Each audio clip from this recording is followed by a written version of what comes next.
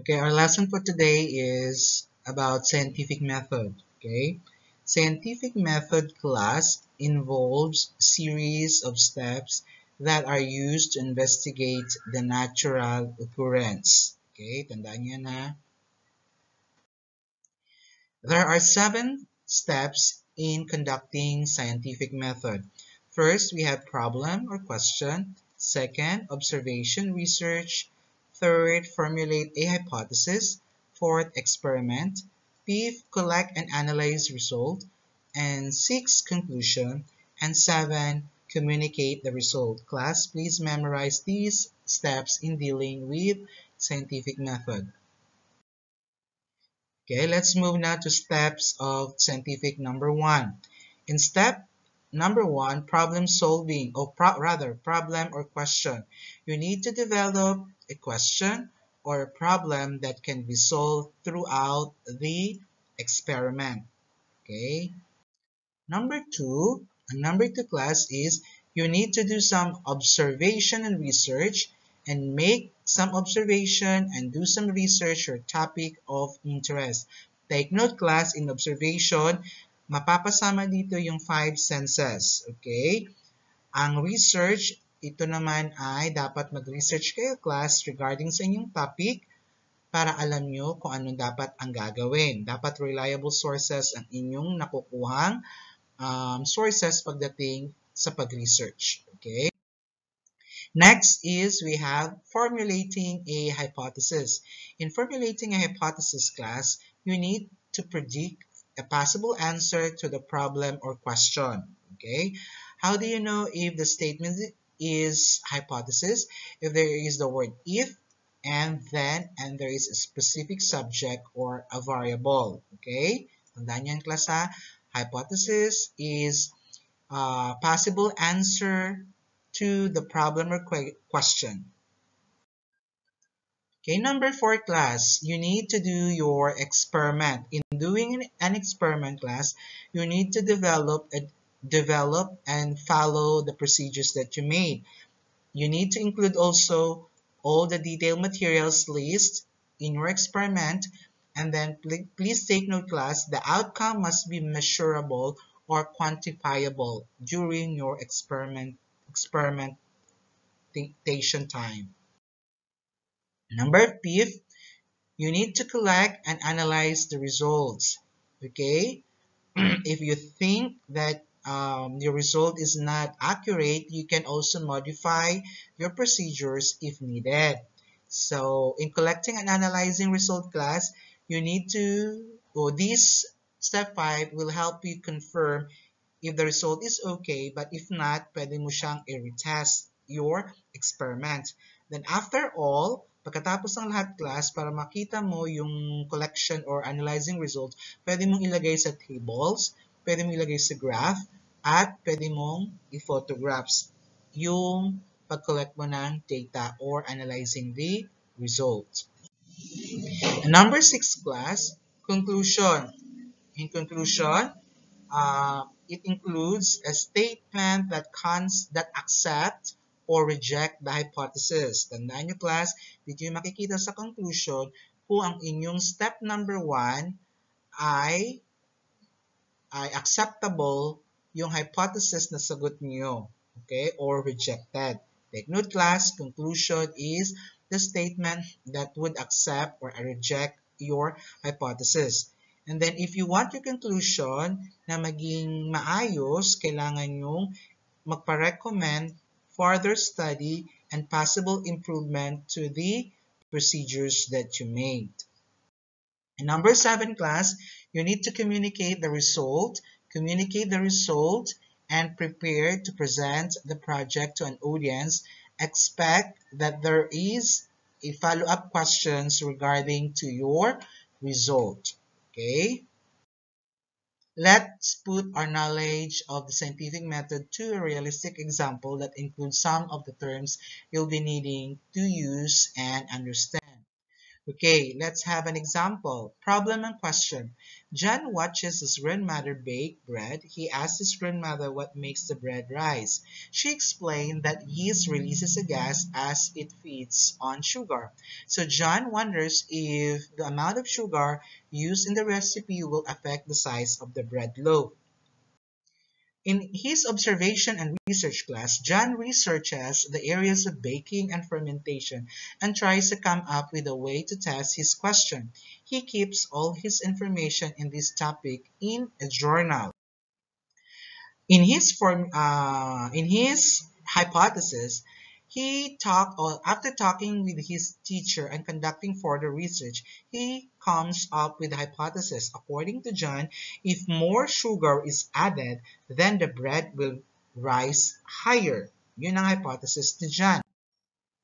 Hypothesis also is an educated guess about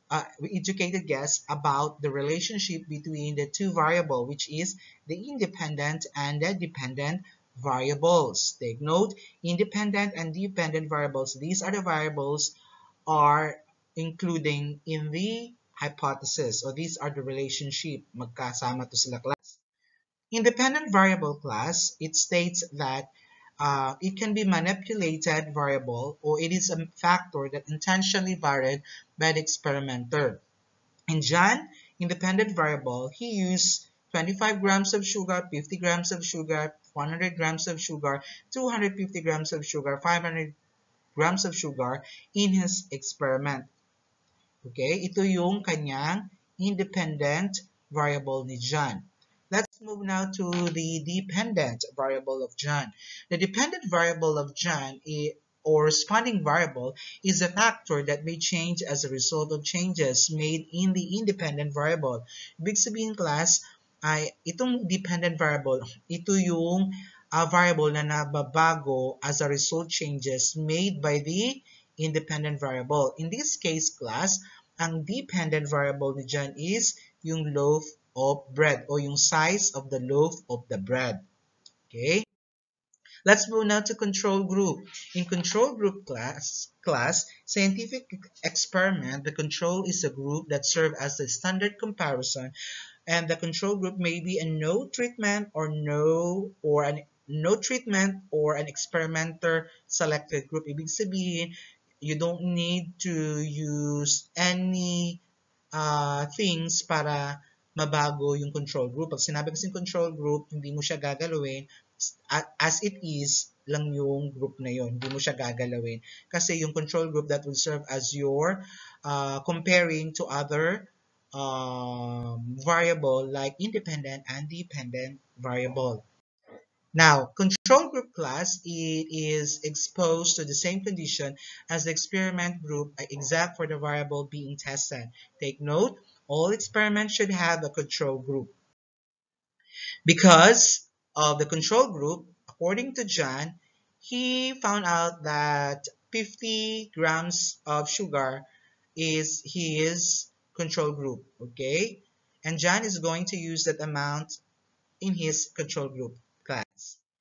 Let's move now to the constant. Constant is all other factors to stay the same, so that any observed changes in the bread can be attributed to the variation in the amount of sugar. Constant variable class, they might be include like ingredients of the bread, the oven use, the rising time of the bread, brand of the ingredients, cooking time, time of pan use, air temperature, and humidity where the bread was rising, oven temperature, age of the yeast. Ibig sabihin, these are the inclusion of the constant variable in the study of John experiment.